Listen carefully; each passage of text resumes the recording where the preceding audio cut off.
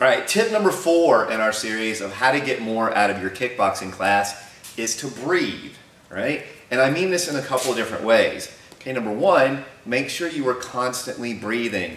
I see a lot of times when people are hitting the bag, they're doing their push-ups, they're doing exercises, they're lifting the dumbbells, they'll be holding their breath. And you never want to hold your breath. Always make sure you are breathing.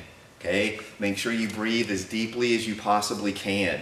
Okay, do not hold your breath. Now, breathing also applies whenever you're throwing your strikes. If you ever watch a serious boxer train, okay, or you watch serious martial artists train, right, they're always breathing out forcefully. Okay, in the martial arts, we have the traditional kia or the yell.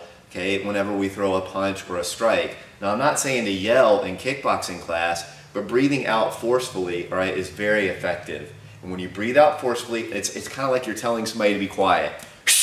Okay, you're contracting the abdomen, right? You're squeezing and you're breathing out forcefully. It doesn't have to be loud, right? But as you throw your punches,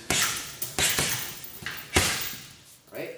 Breathe while you throw your punches. It's going to help you concentrate, it's going to help you focus your energy, and it's going to help you make sure you're breathing as well. Okay? So again, tip number 4, breathe.